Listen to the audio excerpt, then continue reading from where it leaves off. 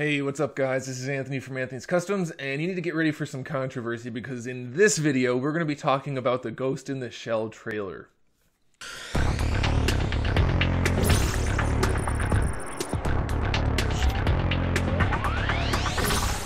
Get ready.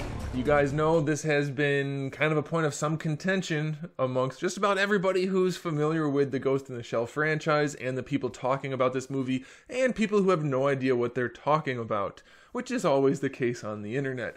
So I'm going to be talking about all of the controversial things, or at least most of them, the big ones, and just the trailer in general, because I'm a big fan of Ghost in the Shell and I'm very excited for this movie, and I'm aware of the issues and we're going to talk about them. Not in great detail, but we're going to talk about them a little bit. So make sure you pay attention and make sure you let me know what you think in the comment section below. Since this is a somewhat touchy subject, please keep your comments cordial. Please be polite. Don't be rude to other commenters or me or anything like that, because we don't have time for that. Let's all be nice and friendly, okay? Okay, so let's get into it. Overall, I am excited for this movie. I think it looks like it could be good. Let me put it that way. There are some things that do worry me, and we're going to talk about that, but I am very optimistic and hopeful, not only because I really want a live-action Ghost in the Shell movie, but I think they're doing a pretty good job. Now, I know that may not be the consensus of the majority, but I think it looks pretty good, so let's go ahead and dive into some of the details. It looks like the story is going to be maybe an altered version, but mostly a mix of the original 95 film, the animated film, and maybe some of the standalone complex, with maybe a hint of a rise. I know we see that outfit in the one trailer, but we don't know about the story so much. So here's the thing. People are getting kind of upset, at least some people are getting upset, that this looks like another RoboCop type of movie where the government or some group, some entity, some large corporate type entity, corporate government, whatever, something like that, erases her memory, turns her into this super soldier, and now they're trying to control her, and she's trying to fight back, and that's not the story of Motoko Kusanagi. What do you want from me? They did not save your life. They stole it. They created me, but they cannot control me. We don't know that that's the case. Some of these things that they're saying do sound like that, but remember, these are teasers and trailers. They're meant to get people to want to see the movie, and that storyline, as overplayed and cliche as it is, that's the kind of thing people relate to in terms of, we've seen movies like that before. I have an idea of what this is going to be about. I'll go see the movie. It may not be as cut and dry as some people are making it out to be. We don't know. We do know that in the fiction of Ghost in the Shell, she has had memory issues. Some more severe, some less. They might just be playing on that. We do know that she has a synthetic body. She has been recreated or rebuilt, and she does work for the government.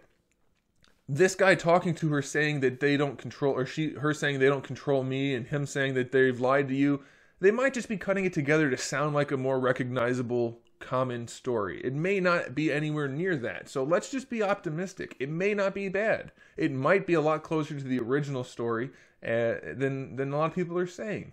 So I think it could be okay. She might just be saying to this guy who's saying they're trying to control you, and she might just be saying they're not controlling me. They rebuilt me, because obviously she didn't do it herself, but they don't control me. It might be nothing like the RoboCop reboot. We don't know. There's not enough, but people are going off the handle complaining about all this stuff. It might be perfectly fine. Let's just give it some time. We've gotten 2 trailers. People need to chill. This is only going to get worse. It gets way more controversial going on. So, yeah, I think it'll be okay, but let's give it an opportunity to be bad before we crucify it. Some people are complaining about the visuals. It's too stylized. It's too this. It's too that. You know what? It's not a 1995 animated film. It's a 2017 real-life CGI film. It's going to look a little bit different. I think they're doing a pretty good job. I mean, everything from like the geisha scene to the somewhat retro-looking cars with the holographic billboards and things, the somewhat Blade Runner-esque, future-esque type of setting. I mean, high-tech, low quality of life type setting. I think it's I think it's okay. I mean, it can't be exactly what it used to be, and I think they did a pretty good job of bringing that to a contemporary look of the same thing. So I think it looks good. The visuals are good, and some of the scenes are almost exactly from the various, whether it's the series or the movie, so they're definitely at least paying attention to what they're doing. As far as the trailers go, who knows? It's not unheard of to have a trailer be vastly different from the final product, but we'll see. The scene where she's using the cloak and she's fighting the guy in the watershed, or whatever it is, that's almost exactly what it was. She's going to be fighting some kind of tank again, it looks like, or have at least a similar scene. That's almost exactly what it was. The geisha scene's almost exactly what it was. They're at least drawing from these different things. Again, we don't know what the story's going to be, so it may not draw from everything properly, but I think it'll be okay. I think, here's what I'm guessing. It looks to me like they're mixing the Puppet Master storyline a little bit with the Laughing Man storyline. That's just a hunch based on the few things we've seen. I don't know. We'll see, obviously, but that's what it looks like to me, and I think that could be cool. I don't know why people are freaking out that it's not exactly accurate. I mean, we've already got 3 storylines for Ghost in the Shell that none of them are directly or exactly the same, canonically speaking. So even if this one's a little bit different, as long as it isn't contrary, or at least maybe even disrespectful to the source material, I don't see the problem. Nothing that comes to the big screen in live action is exactly like the anime or like the cartoon or like the comics or anything. These things always change. It's always not only different for technical reasons or practical reasons, but you're talking about a different group of people creating a story based on the same thing. So it's going to be presented differently.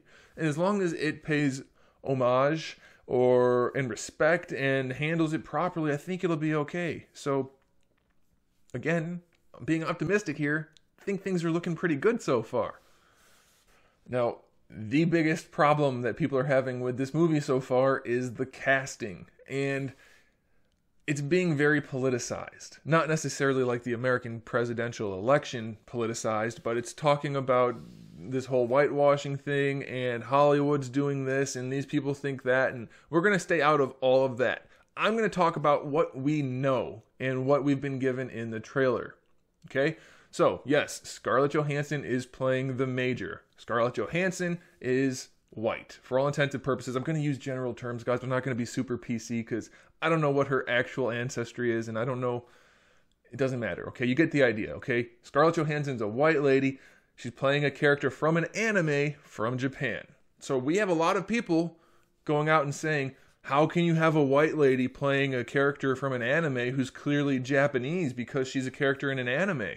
Well, first of all, we don't know that, and I'll get to that in a second. We don't know that the Major is Japanese. In fact, there's evidence to the contrary. But here's the other thing people are doing that's it's driving me nuts that this is a thing.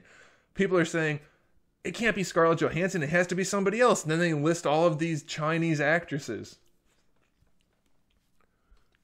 You can't say that the Major's Japanese and then suggest that Chinese actresses are better than American ones. It's just as wrong. You're saying that any Asian will do as long as it's not a white person? That's not accurate either. You can't do that. Say a Japanese actress if you want to. That makes sense. But don't just pick anybody who's kind of close as long as it's not white. That's just silly. That's just as bad. Chinese people and Japanese people are not the same.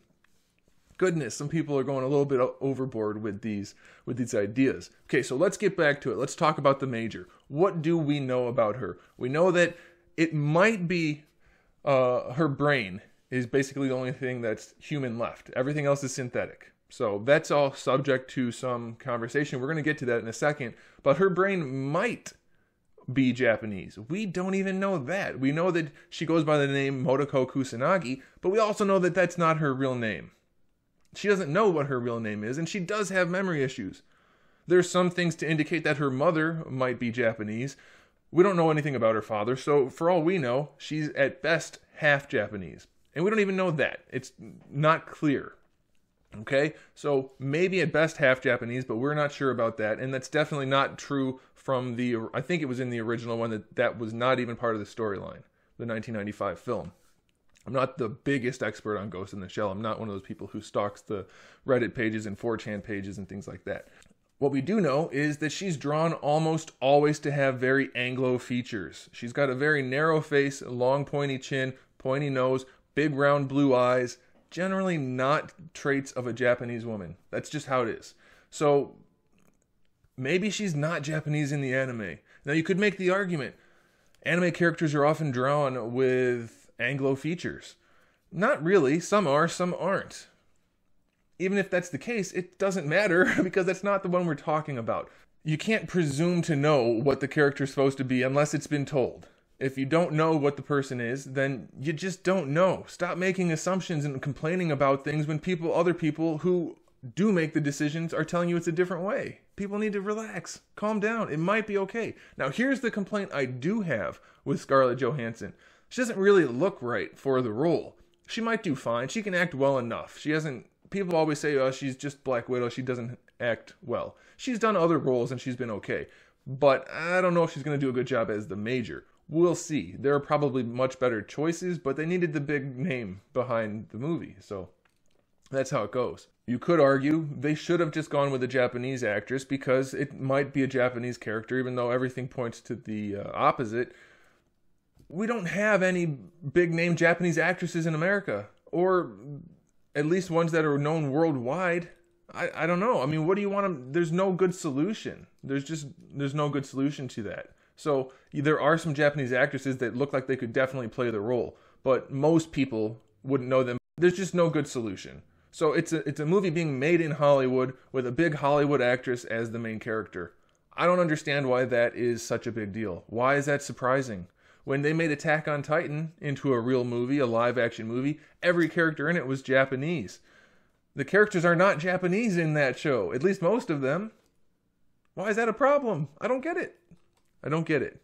People are coming up with problems for no reason. I think that's the thing. People are also complaining about Bato, that character. He doesn't look right. He's too white. First of all, in the anime, there's a lot to suggest that he actually is a white guy. Whether he's European or American, it's not quite clear. It talks about being maybe he's an ex-military guy, so maybe, the way he talks about it, maybe from the US. I tend to think he's more European. Yes, they do have Japanese names in some cases. Some of these characters, that tends to be the case in anime, even when the characters aren't. Sometimes. Again, there's no rule for this type of thing, but as far as Bato goes, he's a huge guy with white or blonde hair. Those are generally not traits of Japanese guys. There are some, I'm sure, but the standard is not that. So suggesting that he's an American or at least a European makes sense. So having a white guy play him makes sense. He's even in the show at one point talked about being a fan of this Russian boxer, so that would suggest European background, at least. Maybe, I mean, we don't know again, but at least it's reasonable to assume that he's a white guy. And the casting, I think, is okay. Some people are talking about his ocular prosthetics. It looks like it's supposed to, only in real life. It's not going to look the same as it does in a cartoon, because the cartoon, or anime, first of all, if you're one of those people that makes a distinction and then gets mad at other people for not, this probably isn't the video for you. They're the same thing. In an anime, you can get away with things and it looks better because everything's drawn. Nothing's realistic. In real life, you put little camera lenses on a guy's eyes and say he's got ocular implants, it's going to look a little weird. But they look like they're supposed to. It looks fine. Stop complaining. It's going to be okay. Maybe. Maybe not. But we don't know yet. Another character, Aramaki. I think they cast this guy perfectly.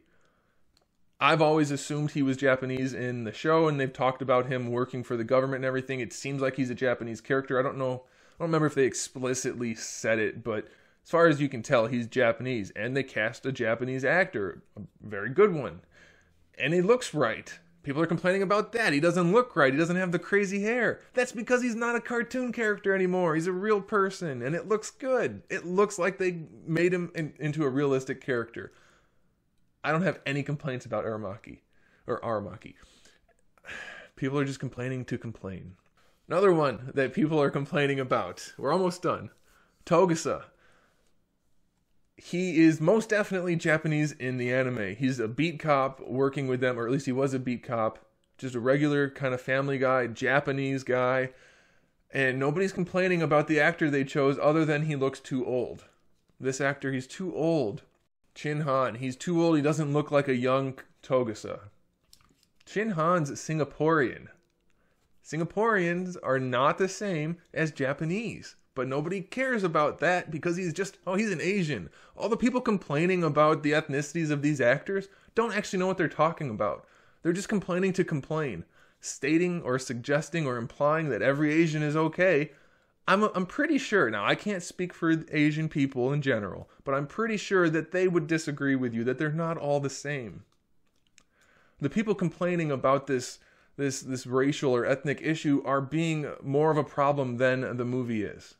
I guess that's what I'm getting at. There are no problems in this movie. Sometimes movies don't get cast well. Maybe that's the case, but I don't think it's this big issue that people are making it out to be. I think it's just really becoming this thing so that people have stuff to write about. People have stuff to talk about. The movie's getting publicity for it. Maybe they planned that. I don't know. But I'm looking forward to the movie, and I think a lot of it looks pretty good. The action scenes look good. The general setting looks good. Looks like the plot might be good. It might be bad. We don't know. That's my other point. We don't know. Sometimes castings look terrible, but then they end up being okay. How many people said Ben Affleck would be a terrible Batman? How many people said Heath Ledger would be a terrible Joker? Those are two of the best performances those guys have done. More iconic than any other. Stop complaining. Look, be optimistic. Be hopeful. Complain after it's bad, not before. You don't know.